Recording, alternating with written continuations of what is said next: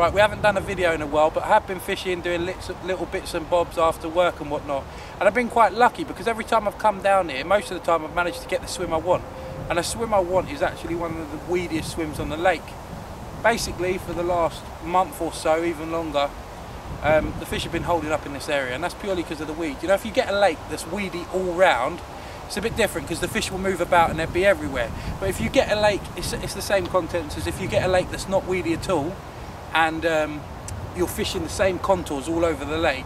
It's a little bit more difficult to locate them. You have to look for signs of them topping, bubbles and stuff like that. With here, there's this one end that is just really weedy and the rest of it is not weedy. So where are the fish are going to be? I mean, you have a look at this. If I grab a pile of this, I'm bound to find some life in it and some food. There's snails, insects, all sorts in it, mussels.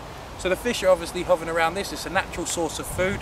It's easy to come by. It's good for them. They know it's safe. We've got little worms here and everything. Yeah, so they know it's safe. So if I can present my rods in a way around it, or areas that are clear, with a nice bait, I believe that I've got a better chance of catching up here on the short sessions and the time I have got. So this video is just going to show you some of the things I do. Everyone's different, again it's just my opinion, but these are some of the things I do to help me land the fish in weedy areas and also locate clear spots. And this is all from the front of the swim. At the end of the day, don't want to hook a fish out there and then get it halfway in and I can't land it because of the weed in front of me. So only took about half an hour to rake it. So rope the front of the swim, got a clear channel now that the fish can come through, so when we get them, easy enough to net.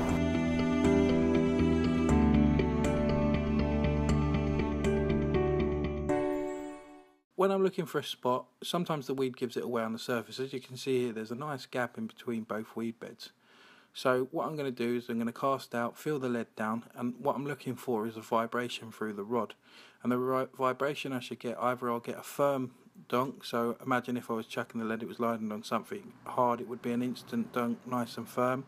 It could be gravel or a nice hard bottom. Or I'm going to get silt, which is going to feel a little bit like weed. Silt and weed low to the bottom is going to feel the same. It's going to feel like it's landing on a cushion.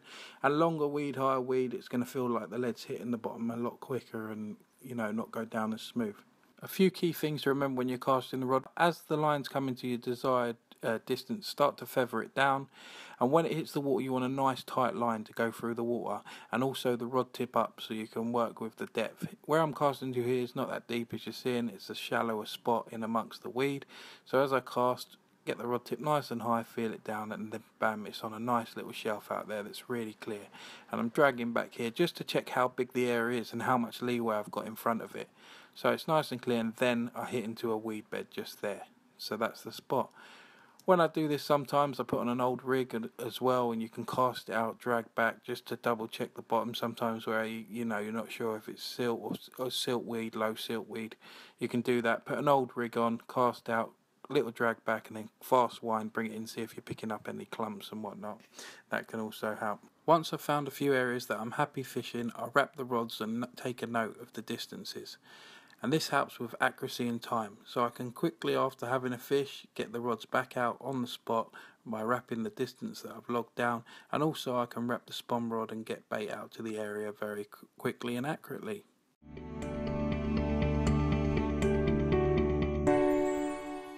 One of the key bits to my setup has been getting rid of the lead, so I just push the tail rubber on lightly, and then as soon as the fish picks up, lead shakes away very quickly. This helps one less thing to get tangled up in the weed, and also helps bring the fish to the top.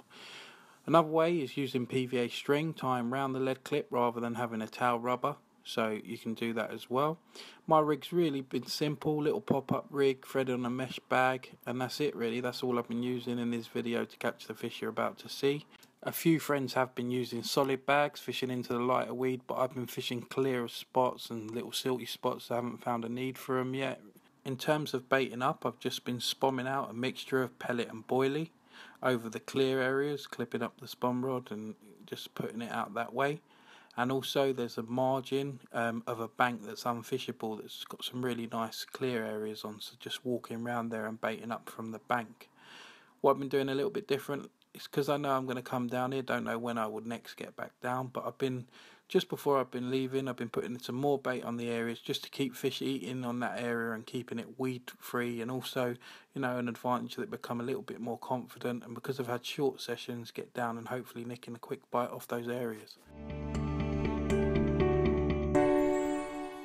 When fishing weedier swims, I like to keep my rod tips nice and high, and my two main reasons for this are: one, it keeps the line out of the weed, so rather than going through it to the lead, it should settle nicely across the top of it, not sinking into it. This helps with the fight of the fish, and also when I'm winding into change rigs, I shouldn't be picking up as many clumps.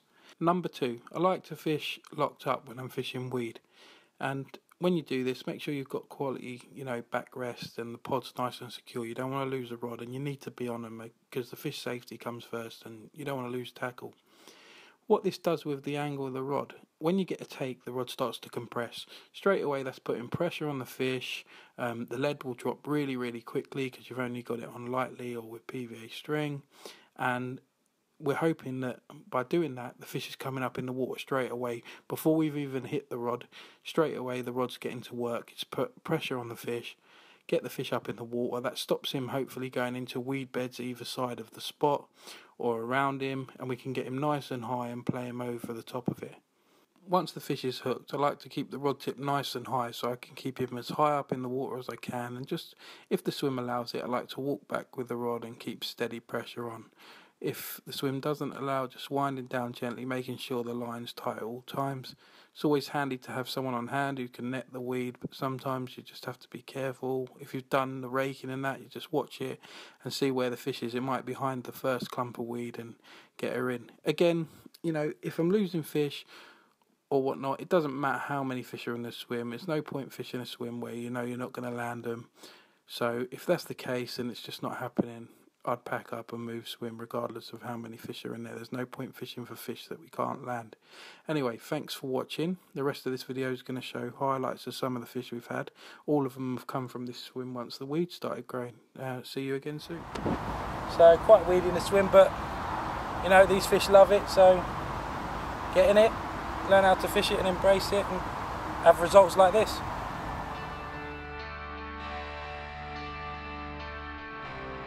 Fish number 2.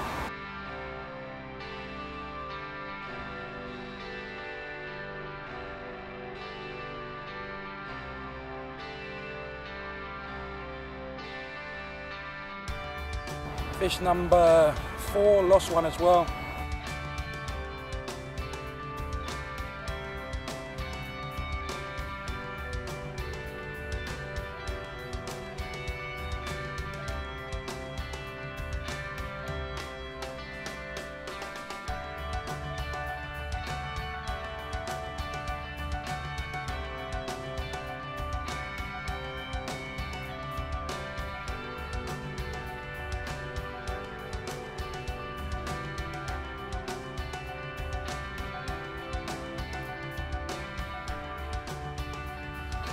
Fish number 2.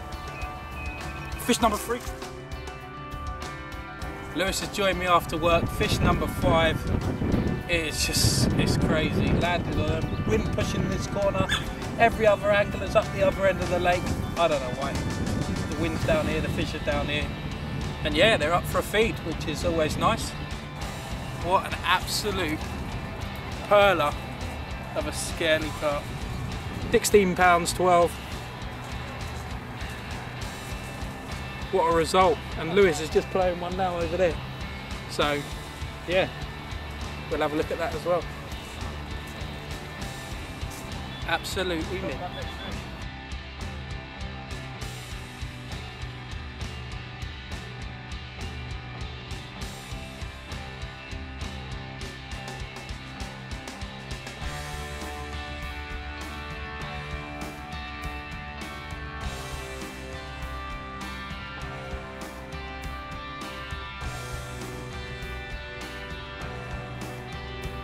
Here we have it, after catching a fully scaled, one of my best fish, nice dark one. I've gone and had one I really wanted after, I was lucky enough to see these fish being stocked, and I've gone and had one that took my fancy. So yeah, I'll just show you her. Absolutely gorgeous. So here she is, the other side. one of the front fish that got stopped. It's been after it. Can't really target fish. There's a lot of fish in here. I'm not going to go down that nicky nacky, but it is one that I would have liked, and yeah, I've got her. So wicked. I've lost count. It's wicked. It's one of those sessions. We all love them fishing, and yeah, it's just come good today. We've got another one that Lewis has had, 16 pounds, fully scaled. Yeah, so we've had 3 fully scaled over 16 pound between us, which is, you know, they're not the biggest thing, they're stunning. So yeah, we're both gobsmacked. Having one of those sessions, it's going off, and to be honest, we ain't had many small ones. They've all just been decent sized fish for Lake 2, so I don't know what to say. It's one of those sessions, it's just happening. So yeah, off we go home. Afternoon session success. Buzzing, it just all went right. We couldn't do anything wrong.